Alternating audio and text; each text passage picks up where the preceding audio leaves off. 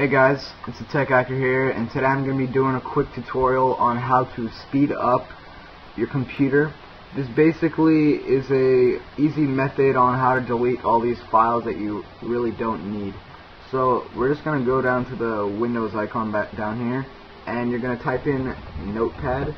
That's just like a little kind of like Word document kind of program. You should all have it. And we're going to copy and paste this code, okay? I'll have it in the video description, and so you can just copy and paste it really easily into this notepad file.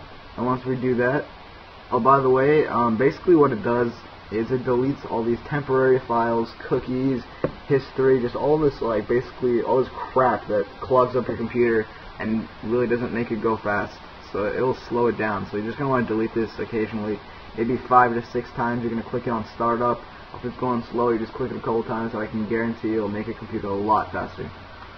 So we're just going to go to save, and you're going to save it as, you can save it as whatever name you want, but make sure it's a .bat file, so .bat. So I'm going to just save it as clean.bat, and I'll save it to the desktop. Now you can close out of this, and there is the file. So whenever, I told you again, whenever it goes slow or on startup, just make sure you click this couple times. Now see, that one opened up and closed really fast, but on the first time I can almost guarantee you it'll take 5 to 10 seconds, you know, depending on how much you go on the internet, I guess. But on my other computer it went a really long time. It took about like 15-20 seconds actually, and then after that it'll take like 5 seconds, and then like 3 seconds, and then once it starts opening up the window just barely, you're good to go. It's not going to clean any faster. But don't just do it one time, just do it like 5 to 6 times.